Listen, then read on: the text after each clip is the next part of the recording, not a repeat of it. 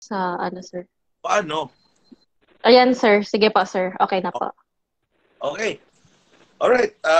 Let's just review because we did not meet last week. We already started with our discussions on Constitutional Law 1. You already have your outline and syllabus, which I gave you.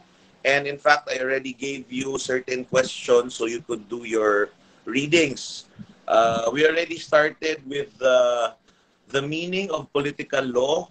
We already discussed the case of, if you look at your outline, Macariola versus Asuncion.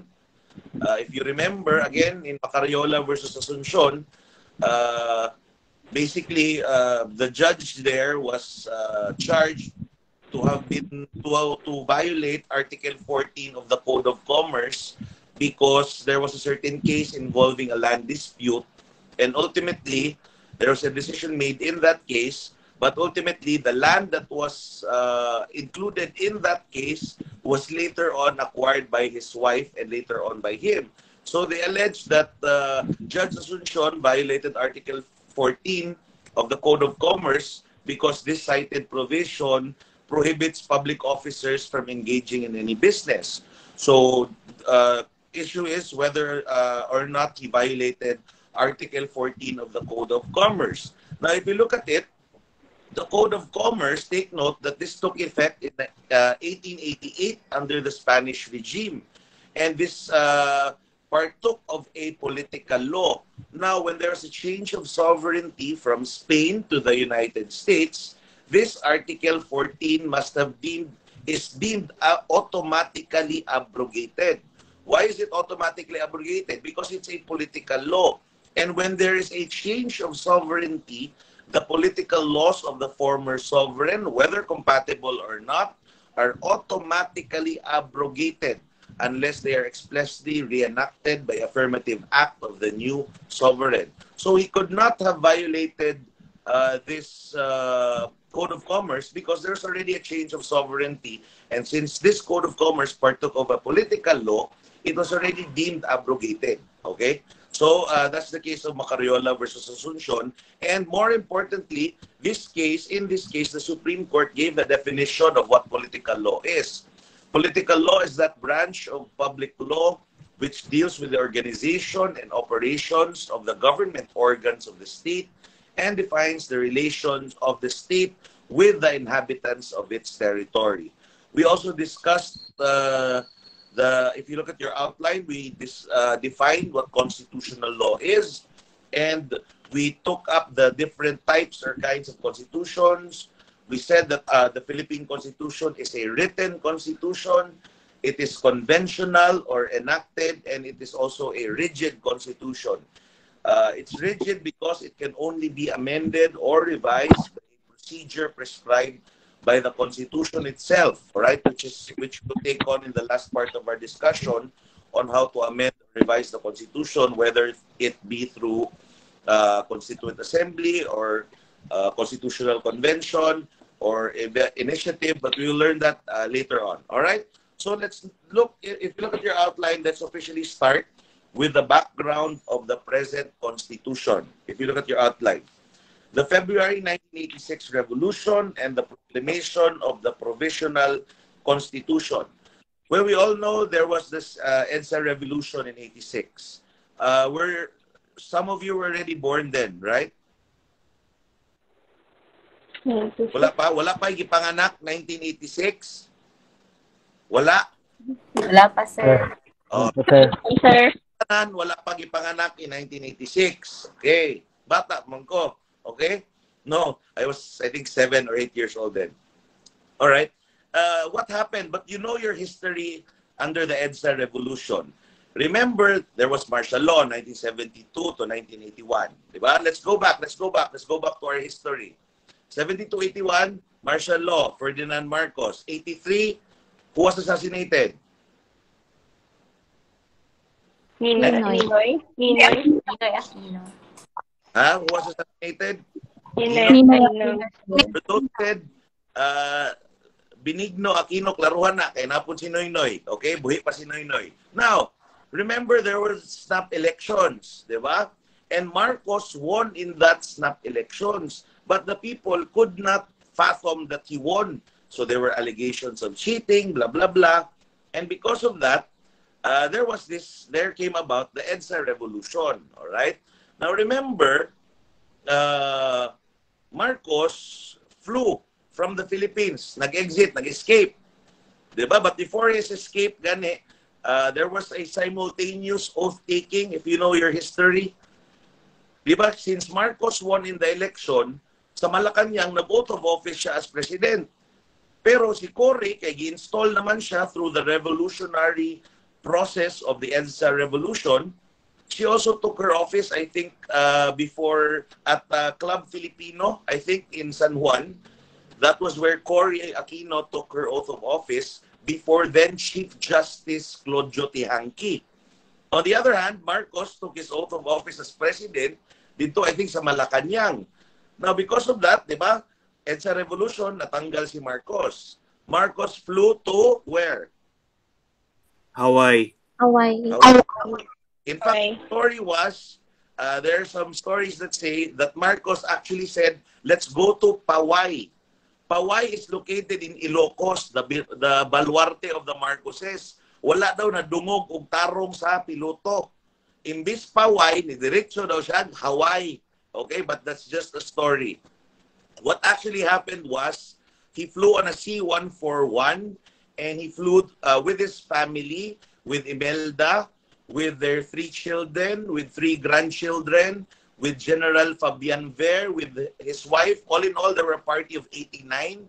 They, I know this because I know the pilot of the plane who took Marcos to Hawaii. I cannot mention his full name because he is my client. He's an American covert pilot. Let's just, I'll just call him Steve. Okay? He was the one who flew Marcos. I talked to him personally about this.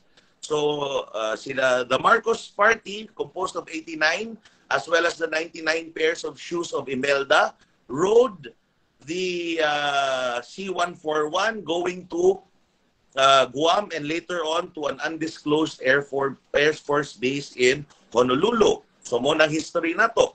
So, paghawa ni Marcos, here comes Cory Aquino. Look at your outline. And she made proclamation number 1, dated February 25, 1986.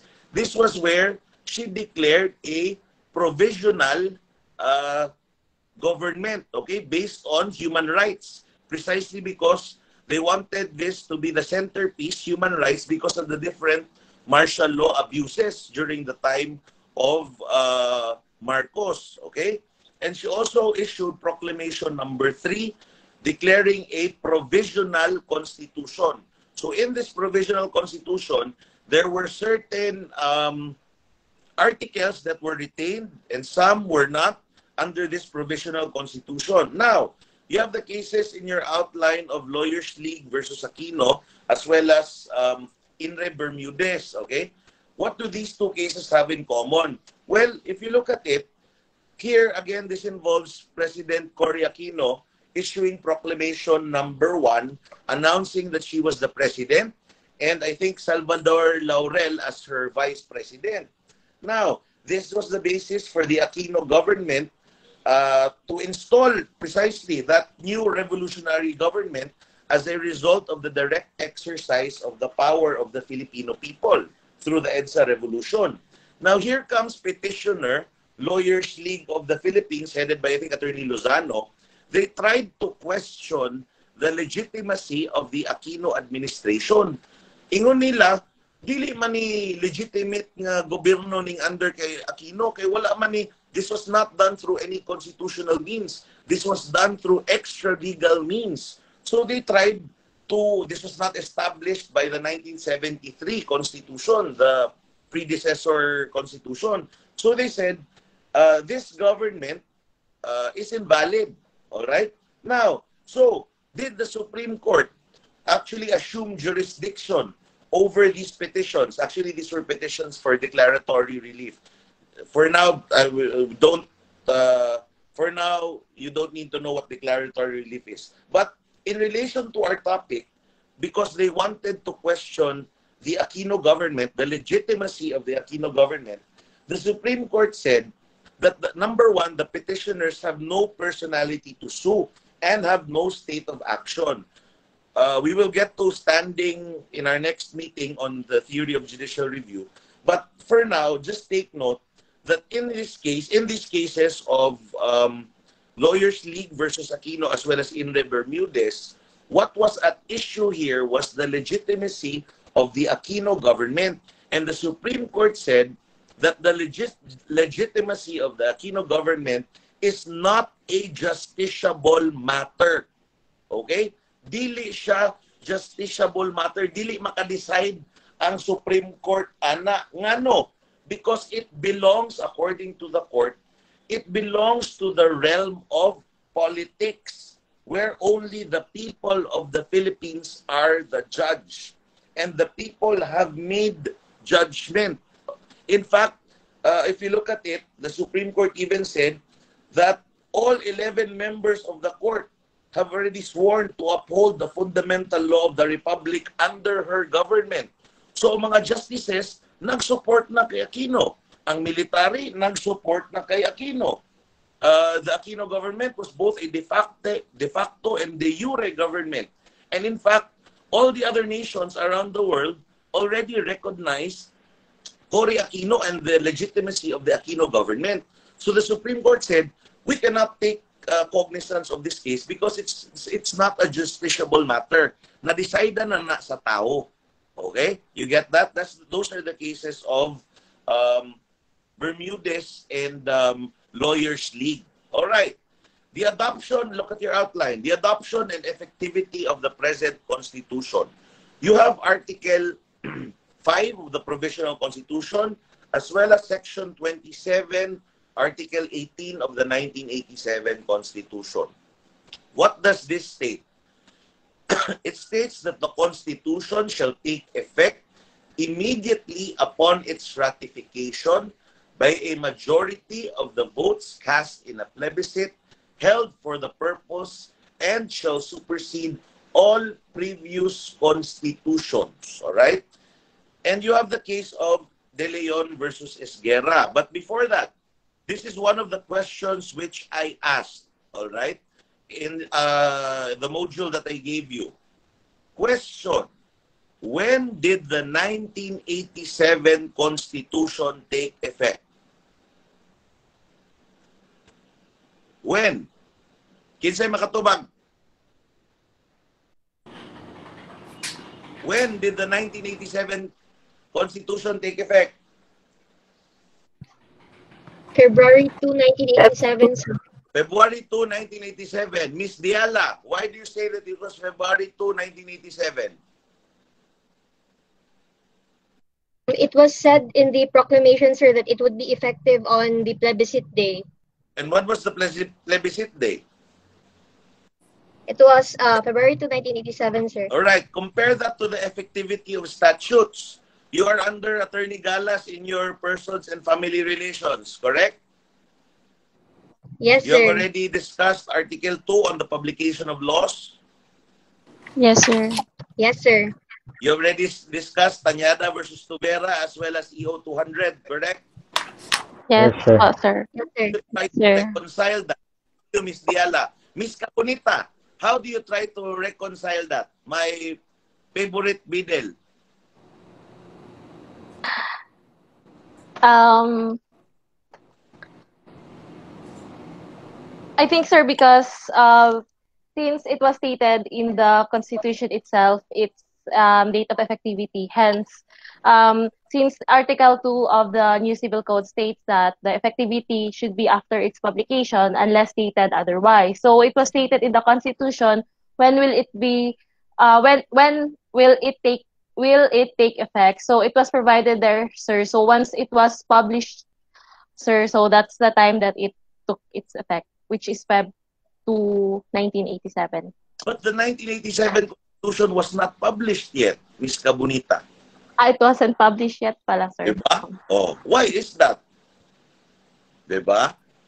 Because the law itself or the Constitution itself stated that it should take effect on the day of the plebiscite.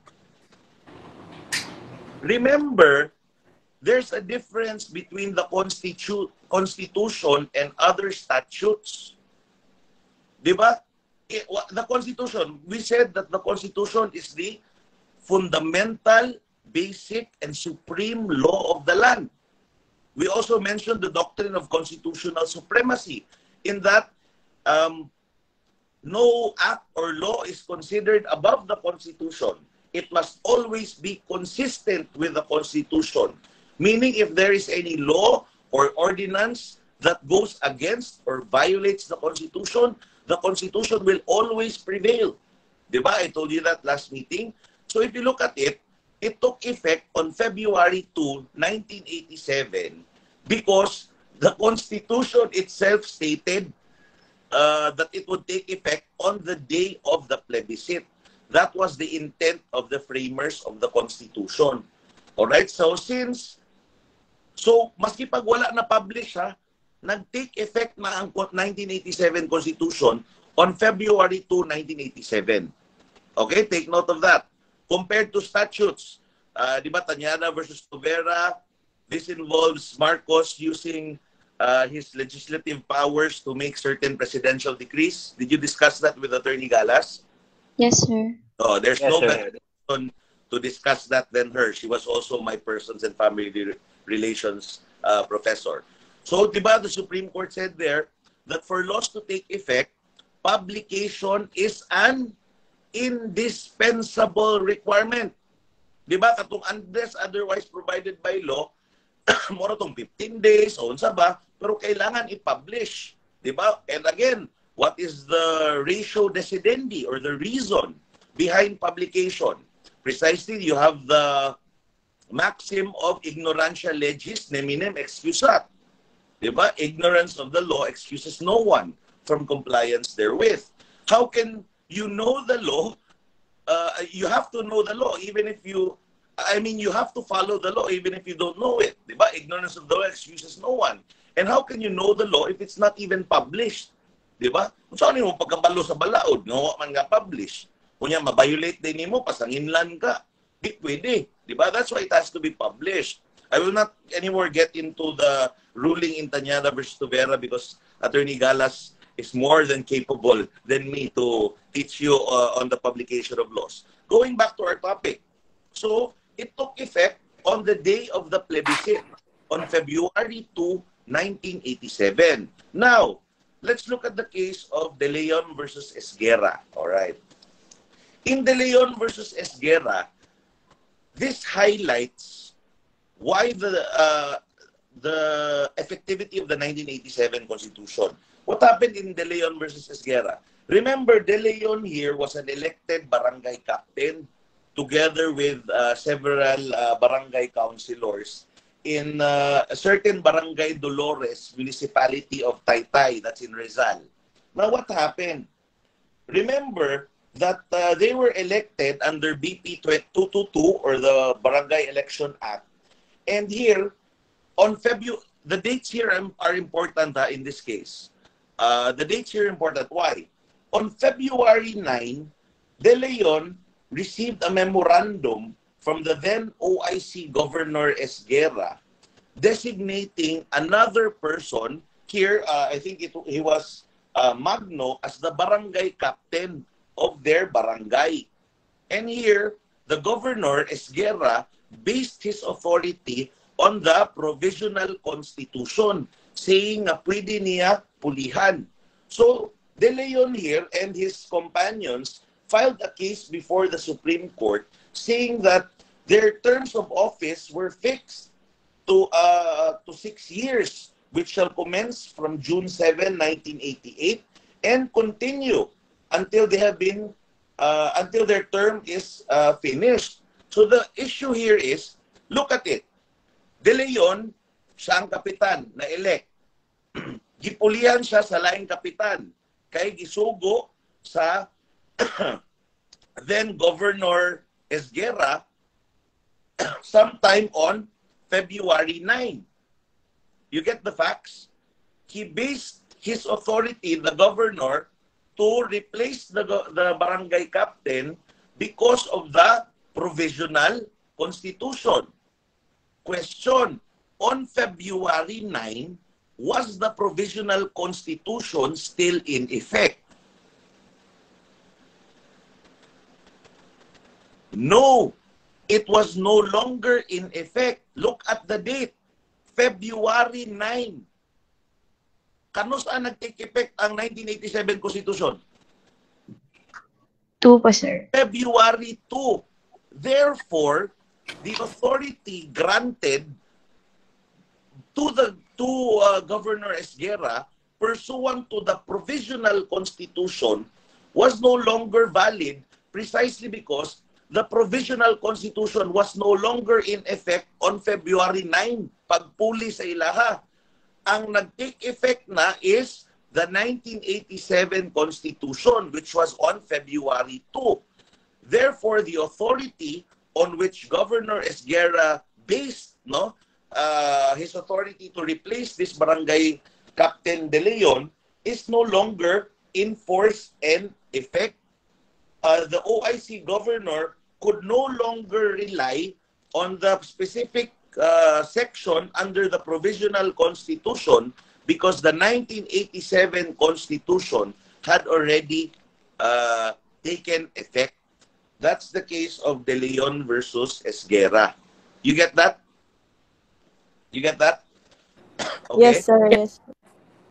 So, looking at the outline, comparing that with the effectivity of statutes, again, Tanyada versus Tuvera as well as EO 200.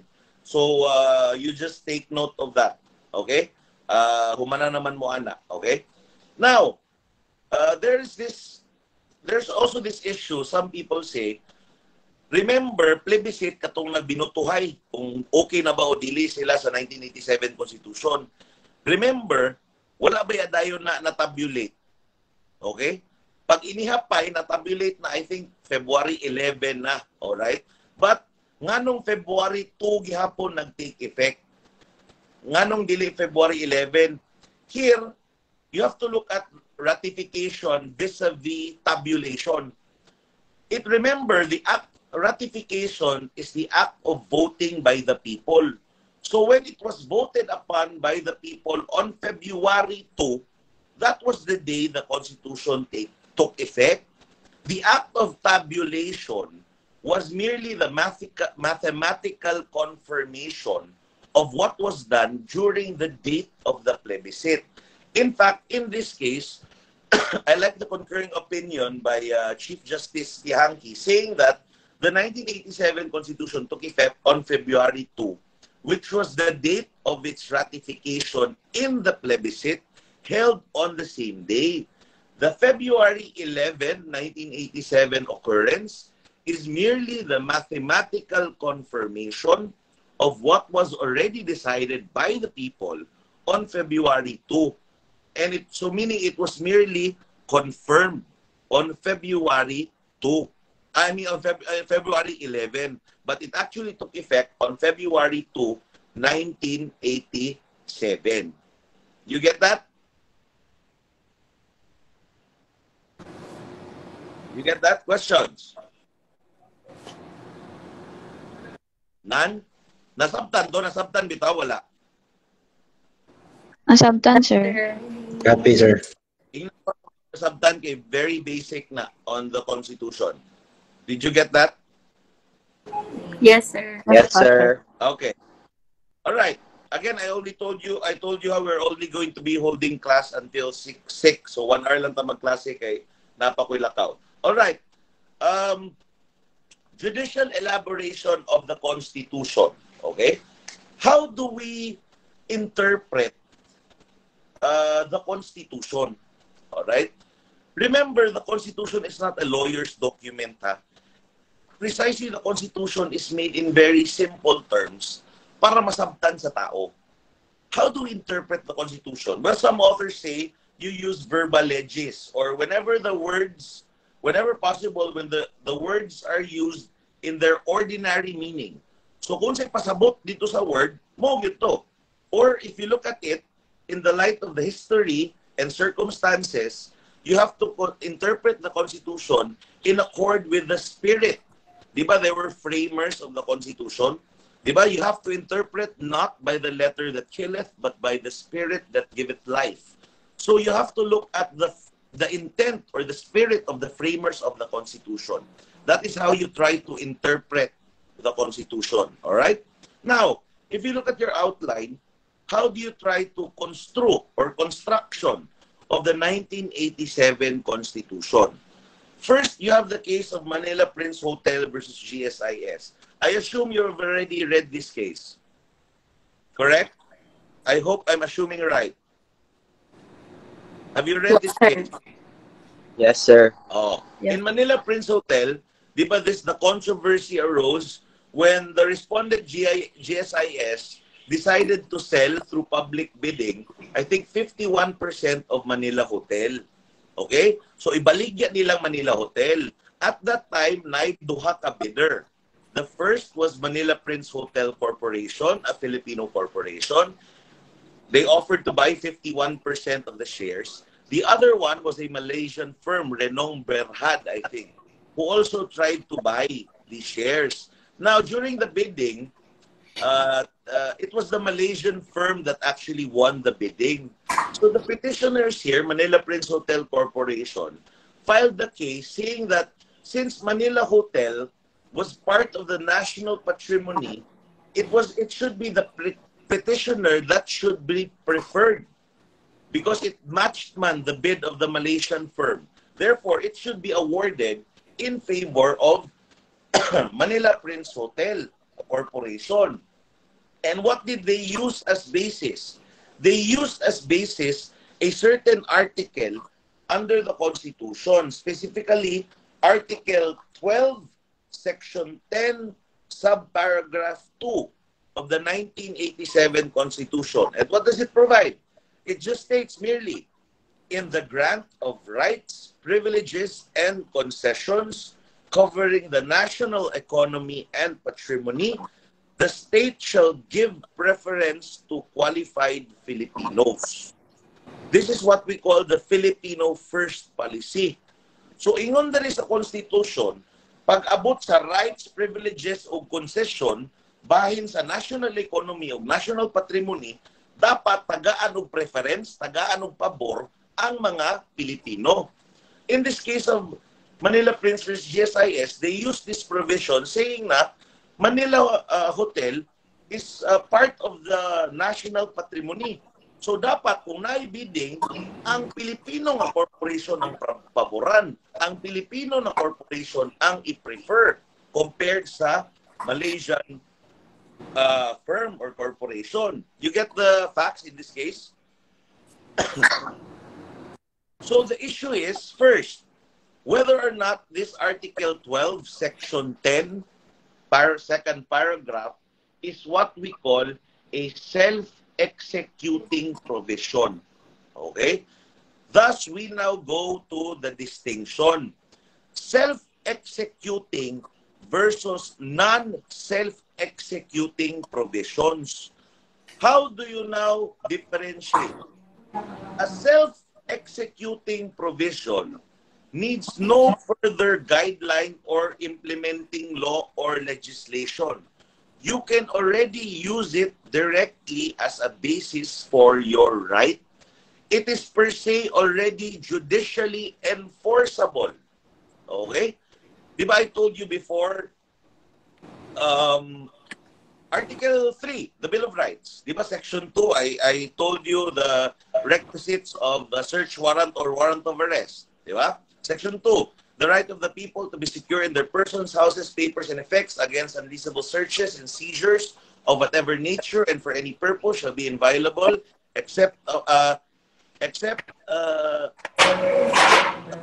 lawful warrant of arrest or search warrant to be determined personally by the judge after examination under affirmation or oath of the complainant or the witnesses to be produced, particularly describing the place to be searched or persons or things to be seized. Diba?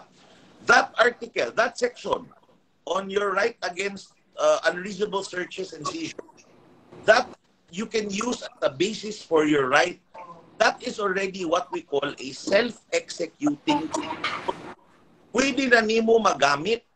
Self-executing. There's no need for any, it's already judicially enforceable. So kung nainisulod si mong balay, nga walay warrant, you can already use Section 2 because it's a self-executing provision. It's already a source of your rights, all right? A basis for your rights. Compare that to non-self-executing provisions, precisely from the word itself. Non-self-executing. You cannot use it as a basis for your right. It still needs enabling legislation, meaning it's just a guide, okay? Ang non-self-executing provision.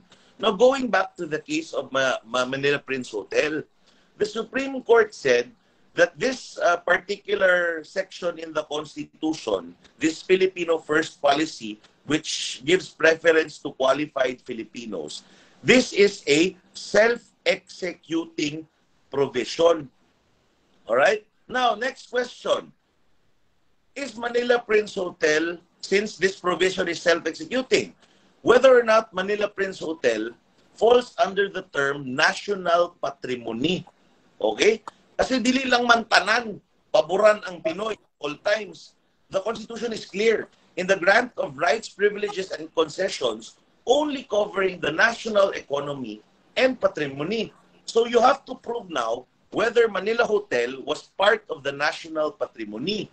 And the Supreme Court said, actually, yes, it's part of the national patrimony because it is a cultural heritage for the Filipinos. If you look at Manila Hotel in the 1950s, 60s, diha nag-gira sa mga Hapon. It was where dignitaries would be welcomed. All the important events already happened in Manila Hotel. So it is really part of our culture na ang kaning Manila Prince Hotel. Manila Hotel. So because of that, the Supreme Court categorized Manila Hotel as part of the national patrimony. Therefore, the Supreme Court held that it upheld the Filipino First policy, that this was a self-executing provision, and that Manila Prince Hotel Corporation should be awarded the bid instead of the Malaysian firm. Okay? So, Manila Prince Hotel was correct that this is a self-executing provision. A provision which is non-self-executing just lays down a general principle. These principles are only guiding principles. So you remember, kung non-self-executing, nag-guide lang ni, okay? Dili ni siya automatically a basis for your rights. Like if you look at the current 1987 Constitution, look at Article 2, the Declaration of Principles and State Policies. Most, I said most, not all, because there's a provision there which is a self-executing provision. Most of the provisions under the Declaration of Principles and State Policies, they are mostly non-self-executing provisions, meaning they are merely guides, meaning there is still a need for enabling legislation for you to invoke it as part of your right. Okay. Now, we know the difference between self-executing and non-self-executing provisions. If there's any ambiguity as to how provisions in the Constitution must be interpreted, whether executing or self-executing, take note that under the Declaration of Policies, the presumption is always in favor of self-execution unless it is expressly provided by the legislative act that it's necessary to enforce a constitutional mandate. Going back, finally, to the case of Manila Prince Hotel, the court declared that Section 10, Paragraph 2, Article 12, is a self-executing provision. It is a mandatory positive command which is complete in itself and which needs no further guidelines or implementing laws or rules for its enforcement. That is the ruling. All right? Under Manila Prince Hotel. All right? Now, there's this argument nga, pwede man mag-issue gihapon og laws pursuant to this policy. Will that make the provision not self-executing? No. Self-executing provisions do not preclude laws. There's also this other argument here saying that unfair daw for foreigners who want to invest in the country. Kaya nga nung tagaan daw og preference ang mga Pinoy. Alright? But take note, there is no discrimination here because the Constitution provides that the Filipinos must first be qualified. So kung kung qualified day ang foreigner, ang Pilipino dili pwede gyapon ang Pinoy, dili lugi. Okay? At the same time, this only involves the grant of rights, privileges, and concessions involving the national economy and patrimony. If it's not involving the national economy and patrimony, walay labot. You get that? Okay? Now take note ha, patrimony, this is found in the preamble. Okay? Take note also that the preamble is merely an introduction to the Constitution. It's a prologue, kumbaga. Di ba? The preamble, you cannot use it as a source for your rights. I'm sure you have memorized the preamble during your college days. Gipamemorize mo sa inyong maestro? Elementary, sir. O elementary pa Yes, sir. the sovereign Sana all. people, imploring the aid of Almighty God in order to build a just and humane society and establish a government that shall embody our ideals and aspirations, promote the common good, conserve and develop our patrimony. Oh, di ba? Diha ni gawas. And to secure to ourselves and our posterity the blessings of independence and democracy under the rule of law and regime of truth, justice, freedom, love, equality, and peace, do ordain and promulgate this Constitution. The preamble is merely an introduction. Pero some constitutions have preambles, some do not. Pero ang kagwapo lang sa preamble, it just envisions what society we hope to have in the Philippines. Alright? Na naka-state diha. Okay? It's called the preamble from the Latin or Greek term preambular, which means to walk before. Mo nang meaning sa preamble, preambular, to walk before. So mura siya introduction lang sa Constitution, pero dili gid siya kanang basis for your rights, unlike the provisions under the Bill of Rights under Article 3. All right? Now, the plain meaning of the Constitution. It is, again, I told you that the Constitution is not a lawyer's document. Its language is understood in the sense that it may have in common, the word should be given its ordinary meaning, except where technical terms are involved. All right? Next case in the outline to illustrate executing versus self-executing provisions is the case of Pamatong versus Comelec. Have you also already read this case, Pamatong versus Comelec? Yes? Hello? Yes, nabasa ni? Tubag? Yes, sir. Yes, okay. Now, in this case of Pamatong, you know Reverend Eli Pamatong. You've heard him, you've read him, you've heard him on the news, you've read him in the newspaper, about him in the newspaper. Muna isang tao nga si Daga Presidente. Okay? Now, what happened? Here, when Reverend Eli Pamatong filed a certificate of candidacy to run for the position of President of the Republic of the Philippines, the COMELEC declared him as a nuisance candidate who could not wage a nationwide campaign, was not nominated by a political party or supported by a registered political party with a national constituency. In short, si Pamatong gusto mo dagan ng presidente. Dili siya kadagan kay gi-declare nga nuisance candidate sa COMELEC. So here comes Eli Pamatong going to the Supreme Court saying that under the Constitution, particularly Article 2, Section 26, or what we call the Equal Access Provision, ingon niya nga pwede siya makadagan tungod aning equal access provision because if you look at Article 2, Section 26, there should be equal access to opportunities for public service. That is the article in Section 26, okay? I'll read the exact provision under Section 26, ha? This is Article 2 kasi. Section 26, the state shall guarantee equal access to opportunities for public service and prohibit political dynasties as may be defined by law. Alright? So, ingon there is a constitutional provision. The state shall guarantee equal access to opportunity for public service. So, ingon ni pamatong, o equal man day ang access, dapat padaganon kung presidente. Kay equal ko dapat ang access using this provision under Article 2, Section 26. Nganong i-declare man ko ninyo as nuisance candidate, unya, as a result, dili na inon ko kadagan as President of the Republic of the Philippines. Question, could he run or whether or not there's a constitutional right to hold public office? And more importantly, in relation to our topic, whether or not he can use Article 2, Section 26, or what we call the equal access provision as a basis for his right.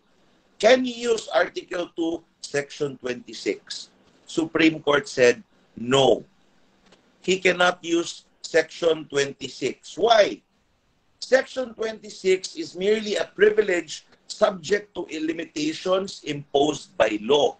It neither bestows such a right nor elevates the privilege to the level of an enforceable right.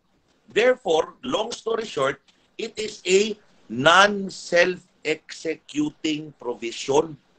Dili ni mo siya magamit, di ba? Pag non-self-executing, you cannot use this as a basis for your right. Kaning equal access provision. Alright? So it is a non-self-executing provision. Therefore, you cannot use this as a basis for your right.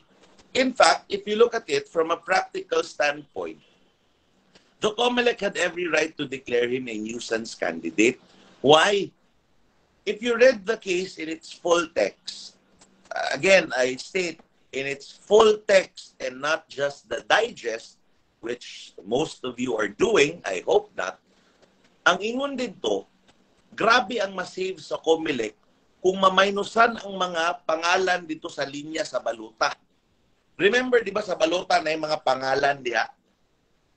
If you erase one name and one line there, because he's declared a nuisance candidate, the COMELEC would be saving millions sa pagpaprint sa balota anang pangalana nga di mangyapon kadaog. Wala may support sa national party, nga walay national machinery to conduct a national or nationwide campaign. Therefore, he should be declared a what we call nuisance candidate. Imagine na lang kung sila tanan padaganon, didagan kay ilang pangalan sa balota, di gyapon sila kadaog, dako kay gastos ang COMELEC. So you get the reason behind it. That's why the COMELEC or the Omnibus Election Code allows the COMELEC to declare certain persons as nuisance candidates.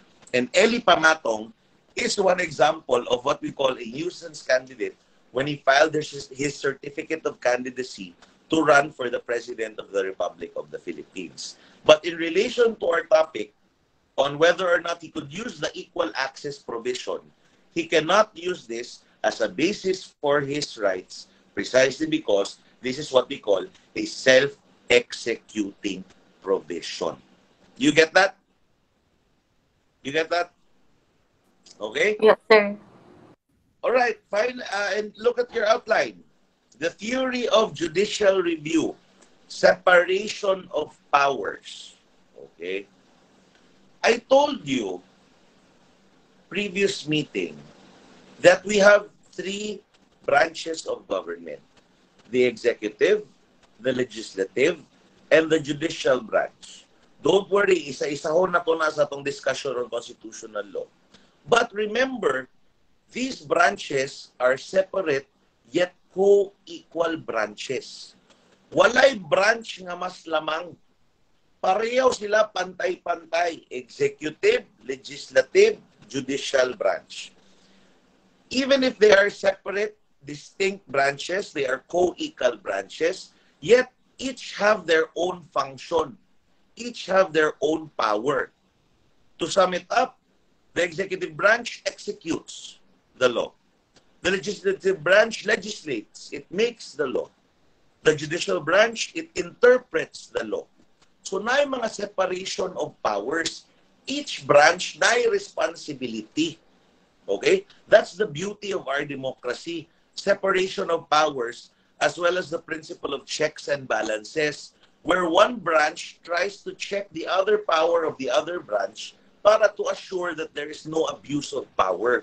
Those two principles come hand in hand. The principle of separation of powers and the principle of checks and balances. Now, these two principles are best embodied in the cases which I gave in the outline. We'll just discuss this in passing, no? Ang kaning different cases, all right? First, you have this very old case of Angara versus Electoral Commission. Here, I think what happened here was the Provincial Board of Canvassers proclaimed Angara as a member-elect of the National Assembly, and he took his oath. On December 3, there was the National Assembly passed a resolution which declared with finality the victory of Angara. Again, look at the dates here. Ang National Assembly nag-ingon nga December 3 daog na ka Angara. December 3. December 8 na ay nag-file in SUA before the Electoral Commission. Nag-file siya of protest against Angara. What did the Electoral Commission say? The Electoral Commission said, okay, the deadline for the protest involving these positions is December 9. Meaning December 9 is the last day for the filing of a protest against the election, return, and qualification of any member of the National Assembly. So, here, they say, hindi naman pwede. Look at the dates. Ingon sa National Assembly, December 3 lang kutob ang deadline. Kaya na-confirm naman. Ingon po sa Electoral Commission, dili, December 9 ang deadline. And nag-file si Insua December 8. You get the facts? Ingon sa National Assembly, December 3. Ingon sa Electoral Commission, dili December 3, December 9 ang deadline. Nag-file si Insua December 8. Question, pwede ba nga entertain gihapon og electoral protest ang Electoral Commission? Pwede ba? What did the Supreme Court say? Look at the specific power of the agency involved. Here you have the National Assembly, that's Congress. Kung sa may main trabaho sa Congress under the doctrine of separation of powers? To legislate, to make laws. Whereas the Electoral Commission, kung sa may power sa Electoral Commission, under the Constitution, the Electoral Commission is the sole judge, S-O-L-E, sole judge of all contests relating to the election, returns, and qualifications of members of the National Assembly. In short, kinsay in charge? Kinsay na power ana? Ang National Assembly or ang Electoral Commission? Supreme Court said it was the Electoral Commission that had jurisdiction, being the sole judge of all contests relating to the election, return, and qualification of members of the National Assembly. Therefore, ang Electoral Commission was acting within the legitimate exercise of its constitutional prerogative in taking cognizance of the electoral protest filed by Insua. You get that? Okay? To show this doctrine of separation of powers. Next case, Tawang MPC versus La Trinidad. Tawang MPC is basically, if you try to read it, it's a complicated case, but actually it's really quite easy. Tawang Multipurpose Cooperative is a registered cooperative which provides domestic water services in La Trinidad, Benguet. So when it tried to apply for a certificate of public convenience, giharangan ni sa La Trinidad Water District. Kay nga no. So nag-file ang tawang MPC. Mga may certificate of public convenience para sa tubig. Giharang sa La Trinidad. Ingon sa La Trinidad, dili mo pwede tagaan og certificate of public convenience kay under sa PD sa balaod ha, under PD 198 section 47 kami lang ang naay exclusive franchise. So dili mo tagaan kay kami ray pwede. Mo na ang facts sa kaso. Question: can there be what we call an exclusive franchise when it comes to kaning mga cooperatives to authorize water supply sa isa ka lugar? Okay? What did the Supreme Court say? The Supreme Court said the President, Congress, or even the court cannot create the court cannot do directly what they cannot do indirectly. Ingon sa Constitution nga bawal man nga mag-exclusive ka sa franchise regarding especially sa tubig, okay, which is a public utility. So the Supreme Court said you cannot, okay, so the Supreme Court said, to quote the ruling of the Supreme Court, the President, Congress, and the court cannot create indirectly franchises that are exclusive in character by allowing the Board of Directors of a water district and a local water utilities administration to create franchises that are exclusive in character. Ingon ba sa Supreme Court, dili na pwede, ingon sa Constitution, dili na pwede exclusive. Alright? So the court held nga dili yun pwede kay mo maingon sa Constitution. Alright? That's the case of Tawag MPC versus La Trinidad. Alright? Next case of Metrobank versus Tobias. You will learn this more in your criminal law. Criminal law ninyo si Fiscal Razon, correct? He is a very brilliant prosecutor. This is recorded. He's a very brilliant prosecutor. I will leave to him criminal law. But for now, kaning Metrobank versus Tobias. I think Tobias here, a case for falsification. I think falsification was filed, estafa through falsification. I think it's 172 of the revised penal code. Kaya nag-submit daw siya og fictitious title sa Metrobank kay nangutang. Di ba, nangutang, manghatag og collateral. Naghatag og piki daw kulong at titulo. Now, when a case was filed against him, the DOJ dismissed the case because he was in good faith daw. Okay? So, but Metrobank moved to reconsider and they went to the Court of Appeals. So, Metrobank now maintains that the Secretary of Justice did what the Secretary of Justice did was to determine the innocence of the accused during the preliminary investigation. Okay? Question: can the Secretary of Justice during preliminary investigation rule that there was no probable cause, hence the case should be dismissed? Is it within the power, is it within the prerogative of the Department of Justice to conduct that preliminary investigation? Yes.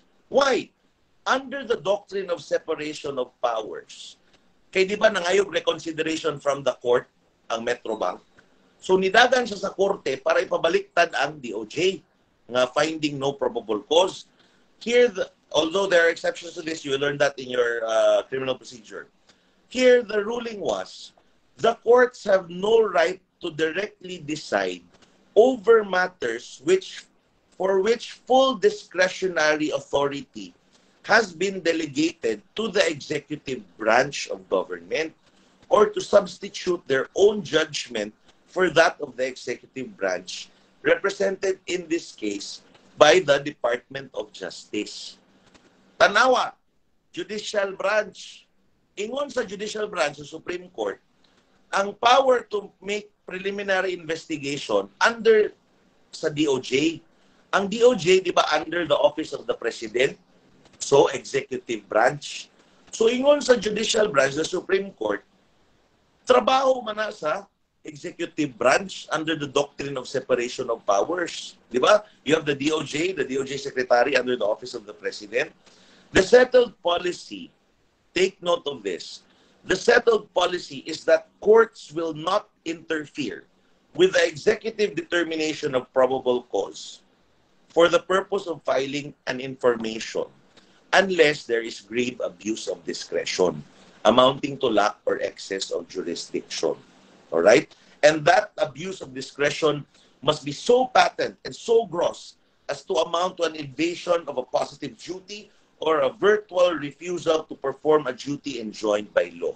In short, ang in charge sa preliminary investigation, ang DOJ under the executive branch, under the doctrine of separation of powers. So ang judicial branch, di siya maglabot-labot unless there is grave abuse of discretion. That's the case of Metrobank versus Tobias. Okay? And the last two cases of Civil Service Commission versus Ramoneda Pita, I think Ramoneda Pita here is just a clerk and clerk 3 of the MTC. Pag court employee, always remember, kasi these were cases filed before the Civil Service Commission against this court employee. The Supreme Court just said that when it comes to the discipline of these court employees and court personnel, it must always be under the Supreme Court, dili under sa Civil Service Commission. No other branch of government may intrude into this power without running afoul the doctrine of separation of powers. Okay? And finally, the case of Garcia versus Drilon. Garcia versus Drilon is a landmark case because basically it tries to question the constitutionality of Republic Act 9262 or what we call the Anti-Violence Against Women and Children Act. Okay?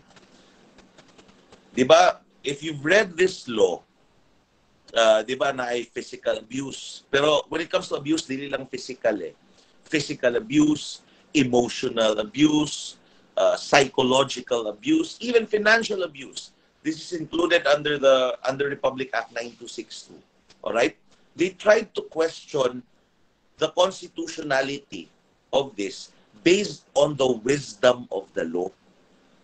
Kay dili daw tama, ngano daw nga babae lang, what about lalaki? Mga battered husbands like me, okay? Ngano daw, wala daw violence against men, okay? But that's just a joke, ha? They tried to question the constitutionality based on the wisdom. Now, if you actually read the entire case, there are really studies which show nga grabe yun ang abuse sa women, all right? There's this battered woman syndrome. But with regard to our topic, the Supreme Court just said, courts are not concerned with the wisdom, justice, policy, or expediency of a statute under the principle of separation of powers. Kinsay magbuot kung unsang klaseng balaod ang himuon? Ang legislative branch. Ang legislative branch ang mag-ingon kung kinahanglan ba, kung maayo ba. When it comes to the wisdom or necessity or expediency of a law, that belongs within the realm of the legislative branch. The court, which is another separate branch, cannot strike down this as unconstitutional based solely on the necessity or the wisdom of the law. Precisely because there is this principle of separation of powers. Ang legislative man ang in charge sa paghimo sa balaod. So when it comes to the wisdom, kung tama bang balaod o dili maglabot-labot ang korte. Okay? Unless there is grave abuse of discretion. The court said, Congress has made its choice and it is not our prerogative to supplant this judgment. Okay? By the principle of separation of powers, It is the legislative branch that determines the necessity, adequacy, wisdom, and expediency of any law. We only step in if there is a violation of the Constitution. However, none was sufficiently shown in this case. Hence, the case was dismissed. And the Anti-Violence Against Women and Children Act or law was declared as not unconstitutional. Now, why do I say not unconstitutional? Because if you look at your outline, there is this principle of constitutionality. An act or the law is presumed constitutional. That's why you say it's not unconstitutional, because it is already presumed as constitutional. That's why you have that case of Perez versus People, wherein they tried to declare as unconstitutional certain because he was being charged with several criminal cases. He said that this was unconstitutional in violation of his rights under the Bill of Rights, but he did not show any proof to support that. So the Supreme Court just said here, under the principle of, under the presumption of constitutionality, all statutes, laws, and even the Constitution, they are presumed to be constitutional. That's why it's more appropriate to say that an act or statute is not unconstitutional, rather than saying it is constitutional. Why? Because there is that presumption of constitutionality under this case of Perez versus People. You get that? All right? Now, I also gave questions in your in our Google Classroom. I'll just search. I think we were able to answer all of them in my discussion tonight on constitutional law, on the principle of constitutional supremacy. But I'll just check whether I was able to answer. You have this case on the K-12, all right? It was here, in this case. The K-12 was still declared as constitutional. You just read that case. That's the case of, let me check, here. That's the case of, ayan, Council of Teachers versus Secretary of Education. Okay? You just read that case. That involves the K-12 case, K-12 program of the government. And that was still declared as not unconstitutional. So it was valid. And finally, this case of Magtoto versus Manguera, which I gave as a question, as an assignment in your module, this just involves the application of the Constitution. This will be our final topic for tonight. Should the Constitution be applied only prospectively, or can it be applied retroactively? Okay? Diba in this case of Magtoto, there was a certain confession, and this confession was made without the assistance of counsel. All right? If you look at the Bill of Rights, all right, in the 1973, I also teach the Bill of Rights in second sem. In the 1973 and 87 Constitution, in the 1987 Constitution, we have what we call your Miranda rights, kanang right to remain silent, right to have competent counsel, as well as your right against self-incrimination. That's Section 17, I think, of the Bill of Rights. No person shall be compelled to be a witness against himself. This was found in one section, I think Section 20, in the 1973 Constitution. Long story short, there was a confession, okay? Whether that confession was admissible, despite the fact that it was taken before the 1973 Constitution. So the issue came up, because if the confession was made without counsel, dili pwede, nagipugos, dili pwede, under the 1973 and 87 Constitution.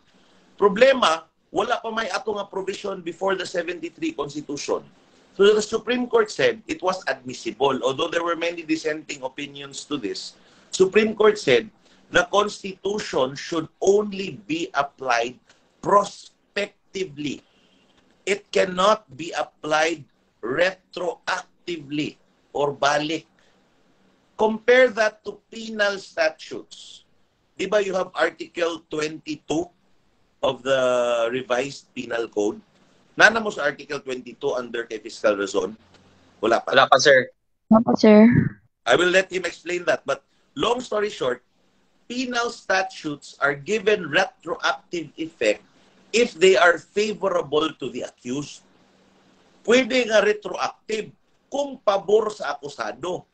Pero that only involves penal statutes. Mora na ang pwede nga retroactive effect. Compare that to the Constitution, ingon sa Supreme Court in the case of Bangtoto versus Manguera, it should be applied prospectively and not retroactively compared to criminal statutes. You get that? That's the case of Magtoto versus Manguera. All right? Questions? Clarifications. Nakuha, paspas kay ko, was it clear? O sa may ano? Clear, sir. Clear, sir. Okay lang. Yes, sir. Yes, Okay sir. lang, sir. Yes po. We're adapted to the new normal. I'm also really not accustomed to this. I like lecturing face-to-face, but we have to adapt. So, we'll just finish here. For next meeting, we'll start with the conditions for the exercise of judicial review. So, I'll try calling some persons the next meeting, and by next week, I'll be uploading more modules for you to read in advance so that when we discuss, kabalo na mo daan sa cases and sa topics para paspas atong discussion. But we'll be focusing on the theory of judicial review, the requirements of locus standi, Lismota. You just read on the mootness as well as the functions of judicial review and the other topics in the outline, including political question vis-a-vis justiciable question. All right? All that we'll be tackling next week. All right? Questions? None? Clarifications? None? Okay. Thank you. Stay safe. See you next week. All right? Thank you. Thank you, Thank you, sir. Salamat, sir. sir. Thank Thank you, you, sir. sir. Ay, sir. Clarify lang po. Oh, clarification. Punta na ko question. Ay, dili, sir. Sabi mo kasi, sir, see you next week. So, ngayong Friday, sir. Friday man ngayon, di ba? Ay, hala. Oh my God, Sama. Oh, sorry, sir. Inyo din. Okay na pala, sir. Okay na, sir. July 17, Friday. Okay? So, see you on Tuesday. Okay? Bye, sir. Any other clarifications as to what day of the week it is? Wala. O, sige. See you next week. See you next week. Thank you. See you, sir. Thank you, sir. Thank you, sir. Thank you, sir.